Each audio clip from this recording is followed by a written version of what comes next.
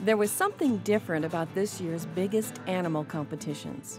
For instance, when was the last time the Super Bowl competition brought a tear to your eye? I'd like to have a moment of silence for these two people that have passed on in this past year. Thank you. Bob Schultz called for a moment of silence in the pavilion in honor of some show competitors and supporters who had died the past year. The tang of sorrow made the announcement of this year's winner more sweet. That breaks a new record. Not only did the winning bull break the state fair record with a weight of 3,404 pounds, it was a bull seasoned in honor of one of the deceased, Joe Holub.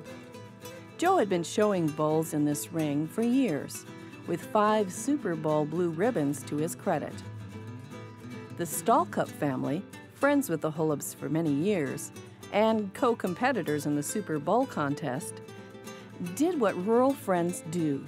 They helped Joe's family with their chores. Well, for one thing, Joe was a great friend, and he was a great loss.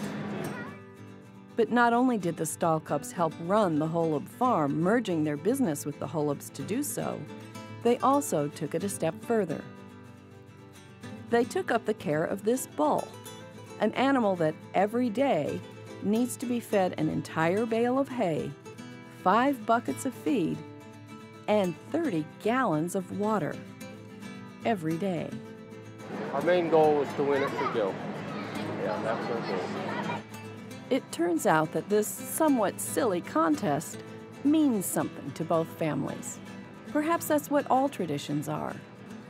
A means of standing in the boots of those who have gone before us.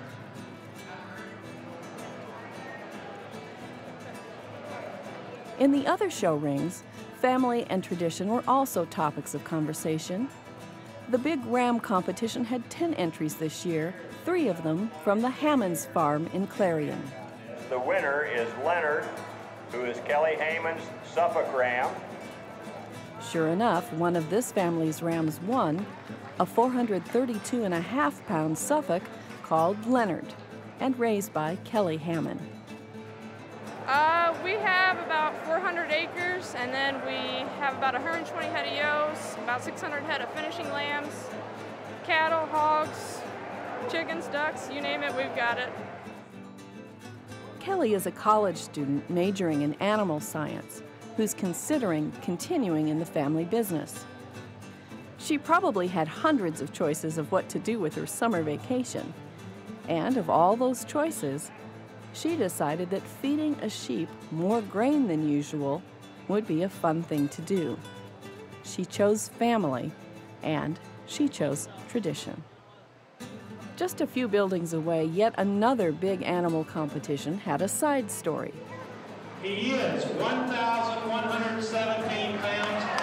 Congratulations. The winning super swine, or big pig if you prefer, weighed in at a hefty 1,117 pounds.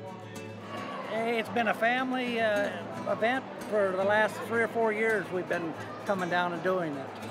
And instead of coming from a pig farm, it came from an Ames, Iowa family, the Kingsberries. How many pigs do they have? 2 big boars. That's it. They told us that hamming up this hog was a family adventure. Everyone on Team Buddy pitched in. Feed them a lot of cinnamon rolls and pastries and watermelon and feed and grain and Water them down. water them down. So we learned something about these silly shows this year. The competitions at the fair can lead to a short-term thrill of winning. But just under the surface, there's something else building up. Layer after layer of activity that brings folks together. It's the thing sometimes called tradition that could also be known as love.